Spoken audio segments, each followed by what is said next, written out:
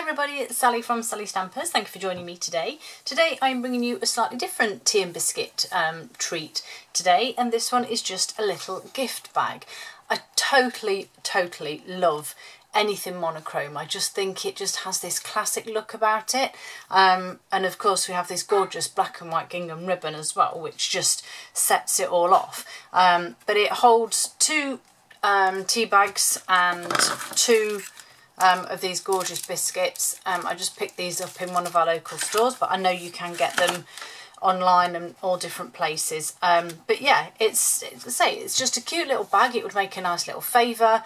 If you have any friends stopping over, maybe they would be nice as a little pillow gift, or you could have them as a thank you.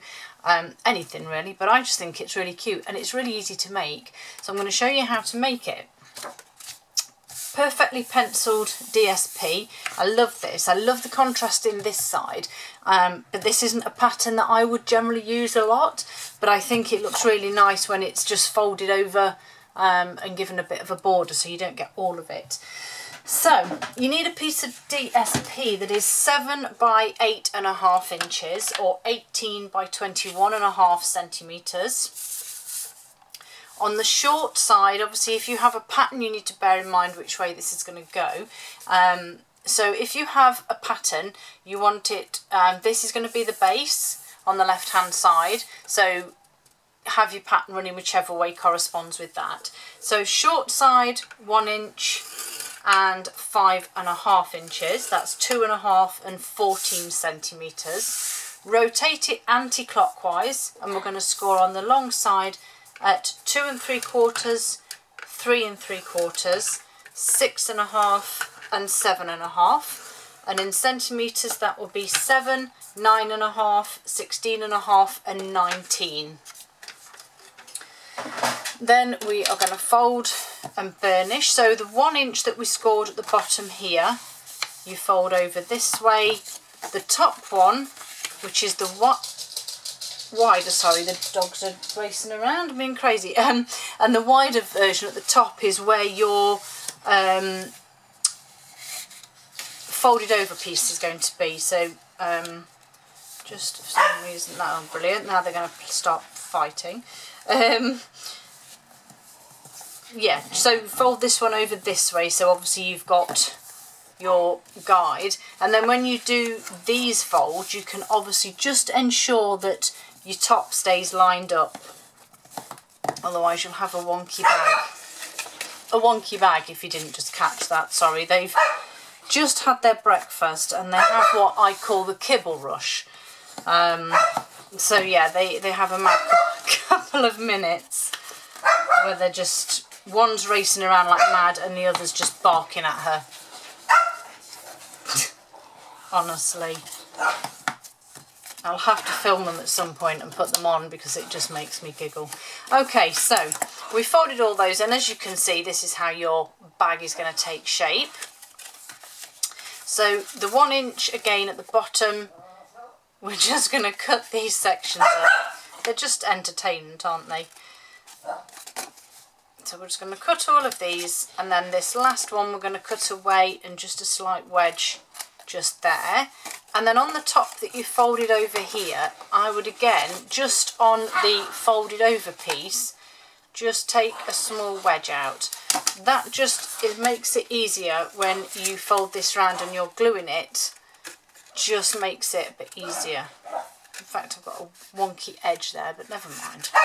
Okay, so next task is to put some adhesive on your folded over piece. So go all the way across the top there, but also do the side here because that otherwise will stick out. Fold it back over and again bring it round, you can see. So we're going to adhere this tab here. Oh great, we've got a squeaky toy now. Why not? Fold this over and this should line up. And then once you've done that, mine didn't line up, mine's completely wonky. So I'm just going to trim that because I don't want that overhanging edge. So fold that out of the way a second. And just Just be very careful when you do this, because you don't want to actually cut the folded part of your bag, because you'll just end up with a hole. That's better. And then with the back facing you, tuck the sides in, the base, and then just pop some adhesive on here and fold it over. Now on my first bag that I made, I scored, I don't know if you can see, I did some scoring from the top here, not all the way down but midway down, but to be honest the biscuits are so tall that it doesn't actually work, so I'm simply going to use my fingers and do the old-fashioned way, because that is all you need anyway. So pop your biscuits inside, and then tea bags I have 2 of, so I pop one to the front and one to the back there. Okay, and then we just need some ribbons, so grab pegs, clips, whatever you have to hold the top shut, and then get your ribbon. Now I actually wrapped this round twice because I thought it looked quite good. Have we quite finished all that noise? Have we quite finished? She's coming sniffing at my project. Oh, what am I doing? Goodness me, distracted by the dog, sorry. I had to giggle actually. I was in here yesterday making some cards, and my Daisy, please don't, oh my goodness, come out, go on, out of the way, good girl. And that exact project that Daisy's just got caught in her long ears, the other one, Bailey, came in and actually decided that she was going to take it, so actually picked it up in her mouth and started to wander off with it. I obviously had to grab her and say, no, that's not for dogs, but it just made me giggle. It didn't even have chocolate or anything in it. It was just an empty box, so she'd have been quite disappointed, I think. But yeah, Daisy has long ears, and so bless her, the decoration on it just got caught in her ears. Okay, so as you can see, I'm double wrapping this bow just because it's gorgeous ribbon and I want to show it off. And I'm folding it, doing it quite low down, and then when you take these off, it should, there we go, see it's actually done, this one's better than the previous one. So I'm just going to take that off a little bit. So I've just done my bow, my pretty bow.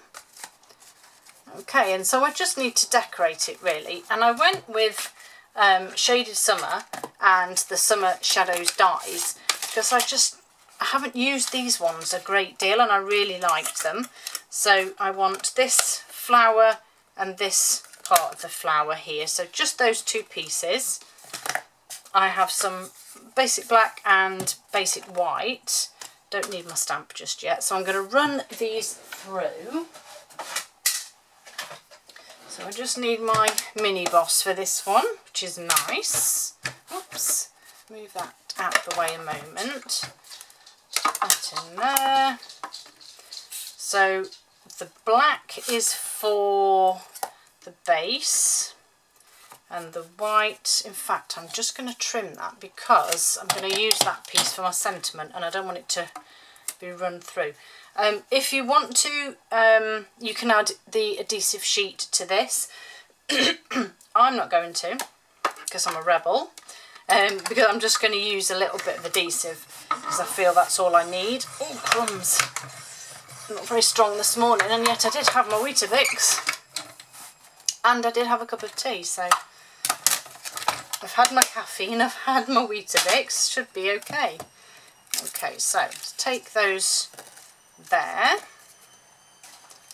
get rid of those bits, and then this one here, just pop those bits out there. Okay, and those bits out, and then I just want the main die. There we go. Get rid of those. Sort that out in a minute.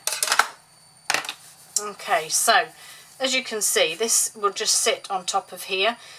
You just need to line it up, and I find the easiest way, if you can see that sort of lump on the outside there, and there's one here, there isn't really one anywhere else, not like that, so it will just line up over the top like so, and I just think it's really pretty and it just stands out. As I say, I've just used a little bit of wet glue here, and I'm just going to put a tiny bit, as she says, as it comes out really fast. I forgot this was a new one. Just around that centre there, and maybe on a couple of the thicker parts of the white. And then remember to line it up. I find that's actually easier to do in my hand, because once you've got one sort of piece in place, it's easier to put the rest in. Okay, so that's that bit. Back in with this for my sentiment, and I just went with the Hello You and a little bit of Memento.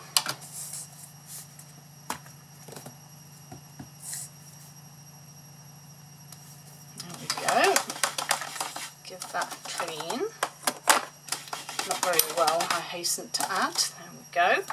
And then you just need to trim this down.